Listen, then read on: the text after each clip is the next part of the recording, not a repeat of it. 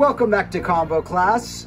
As you can tell, I have a lot of clocks around here. But what do these clocks have to do with these three items on my desk? A calendar, a ruler, and a carton of eggs. They actually have something really particular in common. It's the number 12. Or a dozen, as we nicknamed it. There's not that many numbers we nickname, so if we nicknamed it a dozen, probably pretty important. We decided to cut a year into 12 months. Some places decided to cut a foot into 12 inches, which, even though the metric system is a lot more logical, there is some reasoning behind the 12-inch to foot thing. And we decided that 12 eggs fit well in... Oh, damn my eggs. This one's still good, maybe. Okay. I think this one's still good. That's probably good. Okay. But I'm just trying to get the eggs back in. Put them back in and we'll try it again. Good. That was a pretty good take. I think. Do you think we can redo the take? Might be able Do you think it's going to break continuity? I don't think so.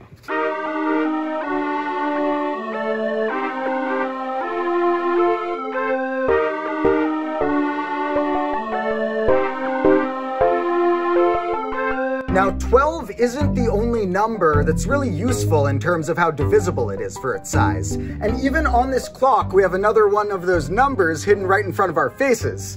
So 12 was what the hour hand was counting, but the minute and second hands are counting these 60 littler ones. 60 seconds in a minute and 60 minutes in an hour.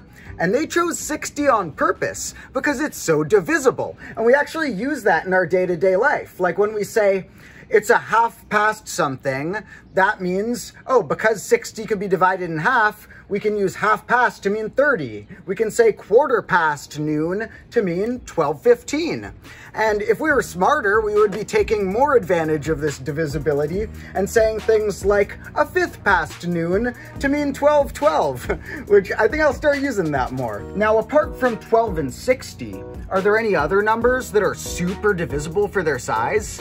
Well, it turns out there are, and there is a mathematical definition that they came up with to figure out which numbers we can call the most divisible for their size. Almost like anti-primes, which is a nickname of them, because they're numbers that, unlike primes which can't be divided, can be divided in more ways than any number leading up to them. There are terms like abundant numbers and colossally abundant numbers, but I'm going to go with my favorite, the simplest and most standard definition of what a number that has the most factors for its size means, and that's something called a highly composite number.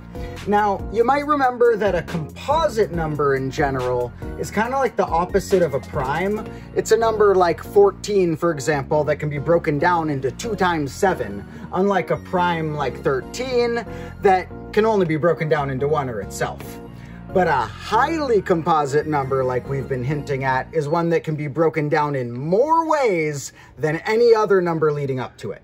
Now, let's start at the beginning and see how this works. We got the number 1, which is special. Neither a composite nor a prime, because it only has one factor. It's the only number like that. But it is a highly composite number, despite not being composite, because being the only one in the race so far with one factor, it wins the race.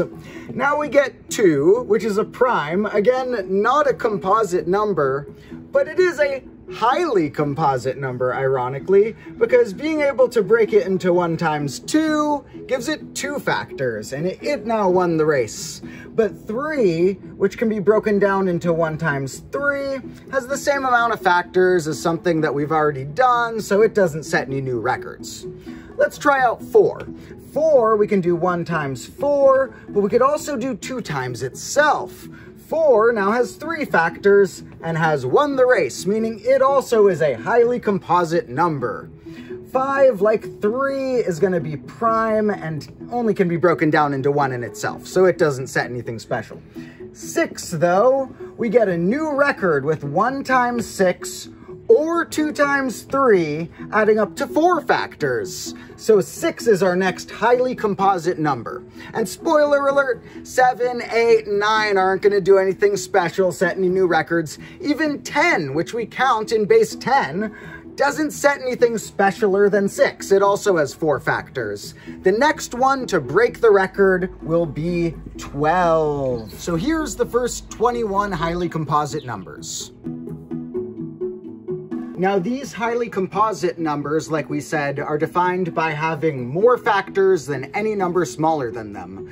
But some mathematicians wanted to make the rules a little stricter, to have a tighter list with less numbers. So there is a stricter definition of most factors for its size called superior highly composite numbers. And the definition for that's a little technical, so I'll just flash it on the screen here and put some little stars next to the ones that mathematicians call superior highly composite numbers.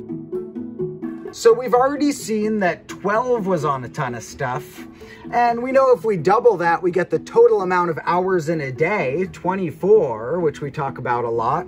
60 was in all kinds of stuff, but which of these other numbers pop up in other aspects of our life? Well, how about 360? That's how many degrees are in a circle, mathematicians decided. 180 right there is how many degrees are in like one side of a line. We divide that into a 90-degree angle if we want a right triangle.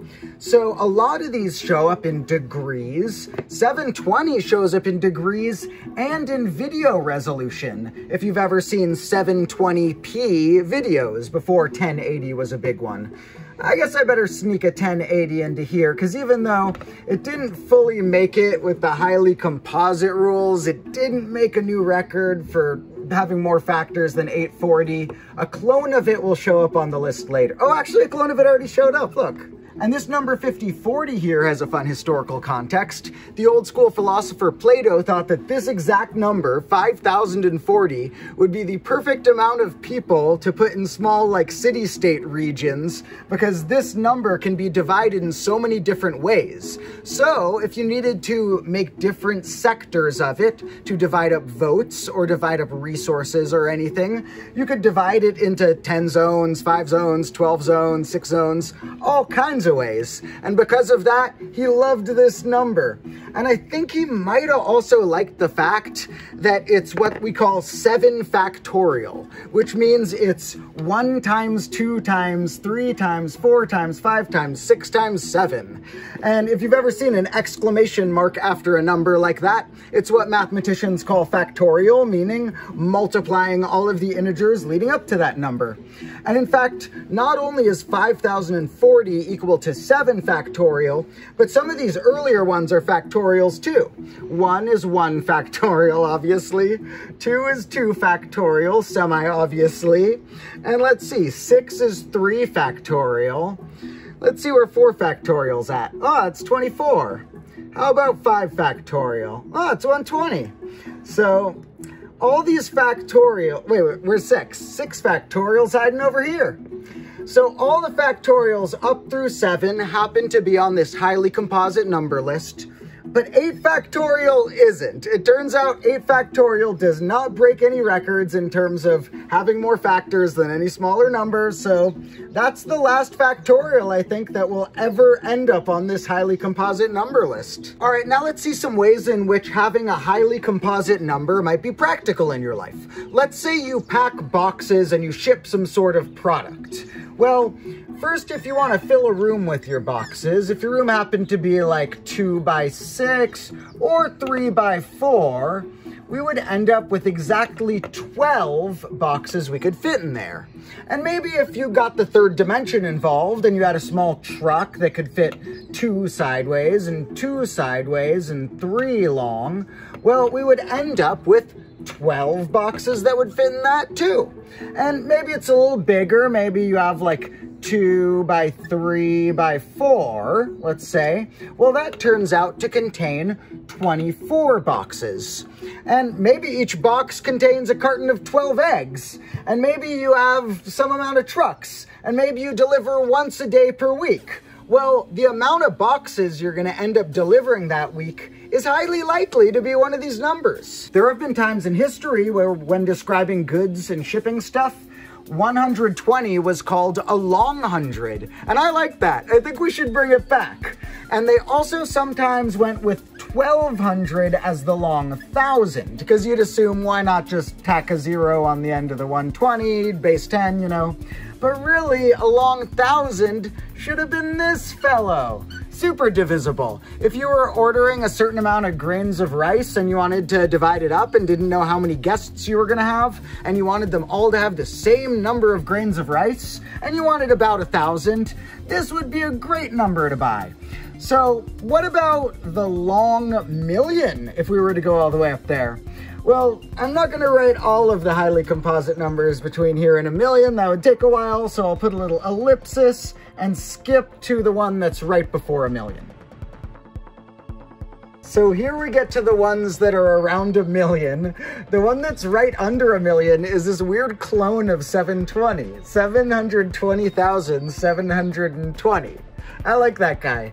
Since there's long thousands and stuff, let's call this guy a short million. And then we can call this guy a short 1000, which is, you know, a good use for it because that shows up in video resolutions, shows up in angles. And I guess since this guy might as well get a nickname, we'll call him the Thin Thousand. Now, how about this? This one's kind of actually more like a weird clone of what's called a gross. 12 times 12. They use this number 144, which is 12 12s back in the day, and still currently sometimes to measure stuff, because like we've seen, 12s are practical. And even though a normal gross, as they call that amount, didn't make it on our list, this weird clone of it did. And so this monstrous guy, I think we should call our long million. And this guy I was saving for last because that one's really the most practical. It's closest to what we already think of as a million. Close enough that you would have no idea if you saw a million grains of rice or this amount of grains of rice. It's about 8% more than a million.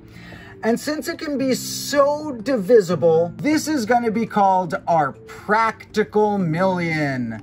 I didn't write down the names for the other guys, try and remember those long ones and stuff, but I'm writing this because I really think that this should be our practical million. And we're going to let this guy be our practical 1000, even though he wasn't highly composite. Now, looking down this list, we see all these cool, weird clones. We get these 216, 2160, 288, 360 with an extra O. For some reason, this guy's also superior.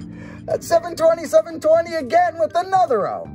Another clone of this guy. What the heck is going on here? So I don't even know. If you want to track your way down these highly composite numbers, you see some pretty monstrous fun clones. But I think my main agenda with this episode, apart from showing you guys some fun facts, is to start this thing being called a long 100 again, this thing being called a long 1000 again, this being our new practical million, and this being our practical 1000. So now that we've sunk our teeth into these numbers, they get a special name, highly composite numbers, because they can be divided so many ways, and in fact, they also get the nickname anti-prime because of how many ways they can be divided. Maybe next class we should flip to the opposite of that and look at anti-primes. By which I mean primes. Good old prime numbers that their only factors are themselves or one. Until then, I hope you have an excellent, highly composite day.